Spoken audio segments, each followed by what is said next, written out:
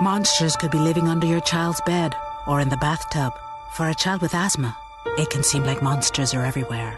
Because something as innocent as a teddy bear could trigger their next asthma attack. But there are simple ways you can help, like putting stuffed animals in the freezer to kill dust mites and drying bath toys to prevent mold. Learn more at noattacks.org or call 866-NO-ATTACKS, because their next breath is in your hands.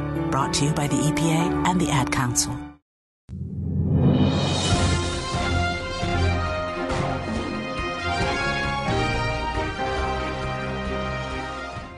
With your local and area news, this is Justin Mott. Coming up in Carthage in September, there will be a memorial ceremony honoring 9/11. The event is being organized by one man, Arthur Lorenzo. He used to host a large ceremony at the New York Casino in Las Vegas. It'll be held at the Carthage Country Music Hall of Fame. He tells us more about the upcoming events. It's 8 o'clock in the morning to 8 o'clock at night. At 8 o'clock in the morning, I already have the sheriff of Carthage is going to speak. Last year, we were able to get the sheriff's department, and they agreed to do it again this year.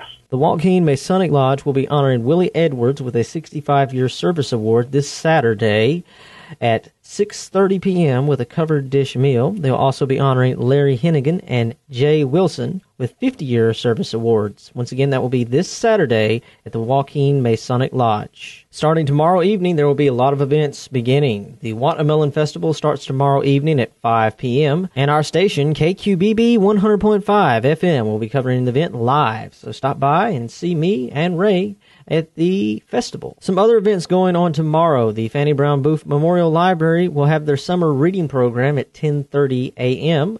The special guest this week will be the creature teacher and all her animals. Last year she brought a kangaroo and a wallaby. It'll be interesting to see what she brings this year. Once again, that'll be tomorrow at 10:30 a.m. at the Fanny Brown Booth Memorial Library. They're located at 619 Tenaha Street in Center, right across the road from the Family Dollar. And tomorrow evening, the Shelby County Outreach Ministries is going to have a town hall meeting at 6 p.m. at the Senior Nutrition Site located off Loop 500 in Center. For more information, you can call 598-4990. That's 598-4990. And asked to speak with Director Sherry Harding. Ladies and gentlemen, you are cordially invited to attend the First Lady Night of Lady Pearl Nash this coming Saturday at the House of Refuge Apostolic Ministries. They're located at 215 Church Street in Center, Texas.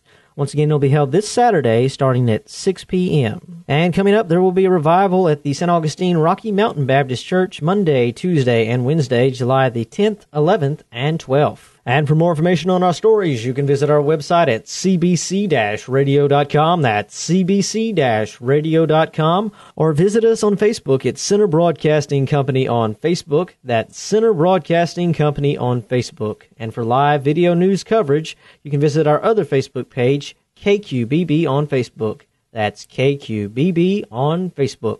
This has been Justin Mott with your local and area news.